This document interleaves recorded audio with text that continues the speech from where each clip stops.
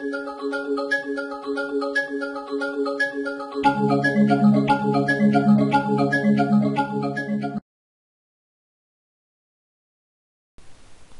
this video, I will be demonstrating how the RulesManager debugging capability works in IBM's Maximo.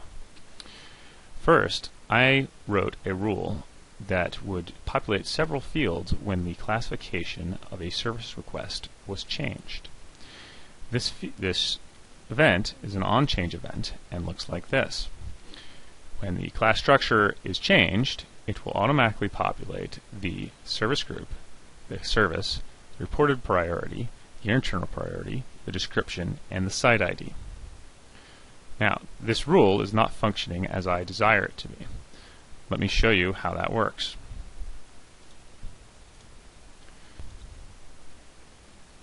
When I create a new record, I will populate the classification. I will classify this record as a request for IT services.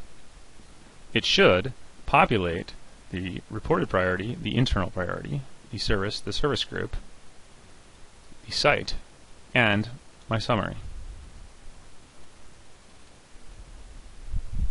I am seeing that my reported priority, my internal priority, and my service group are all populated. However, my service is not.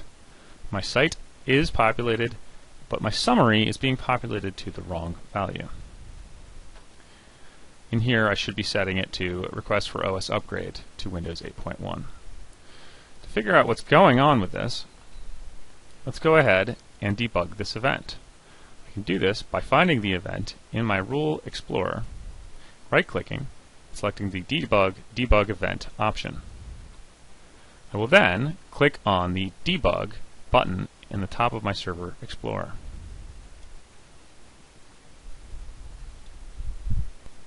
If I look at my onChange event, you'll notice that I now have a dot at the top. This is because I am debugging at line 1 of my event.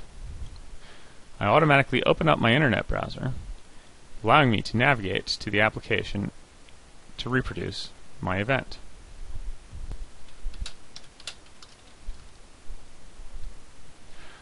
I will be automatically brought to line 1 and it will be highlighted green, showing me that this is where the debugger is currently paused at. At this point, I can type anything I want in the console and it will tell me what the values of that expression is. I can also look at my variables to find out values of different variables that come to my context of my event. If I want to, I can step line by line in my event by using the stepover function. You'll notice, as I click this, I step line by line to see what is happening. Right now, I'm at my commodity, setting it to PC. I know that this is not working, so let me see what my commodity is currently set to. It should be null. It is null. When I step over this, I'm at the next line. At this point, my commodity should be PC. It is not. When I analyze the line, I'll notice that I actually missed an I in my commodity field name. So I can actually set it inside of my console to make sure that by changing that line, it will work. If I hit play, the event will continue without stepping to the next line, and I can go back to my record to see if populated. You'll notice now I have service is now PC. So that did work, and I can change my event appropriately.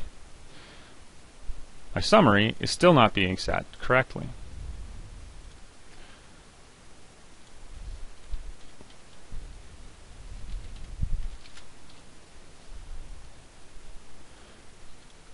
This will require further debugging, so I'm going to step in and create our new rule for my description and see who is setting this event.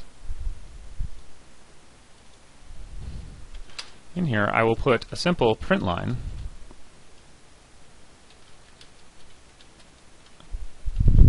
just so I can put a breakpoint at this line.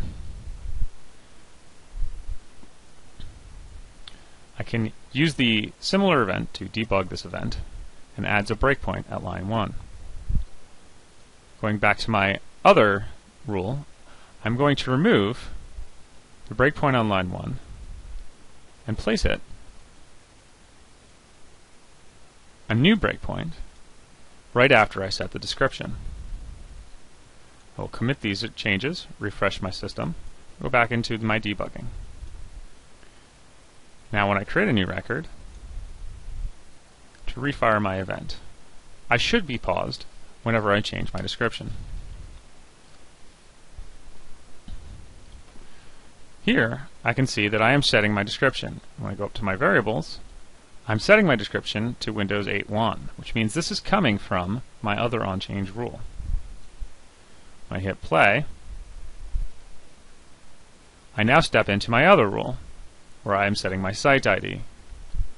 This verifies that the description was being set by this rule. Hit play again, I'm brought back into my onChange of my description.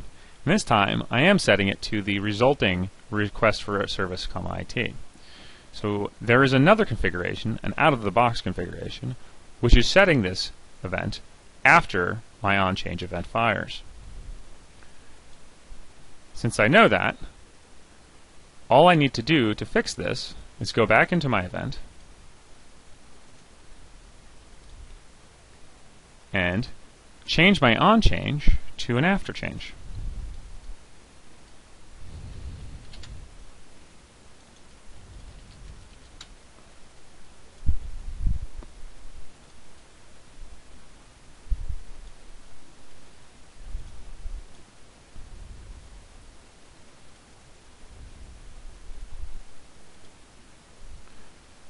Retesting my event,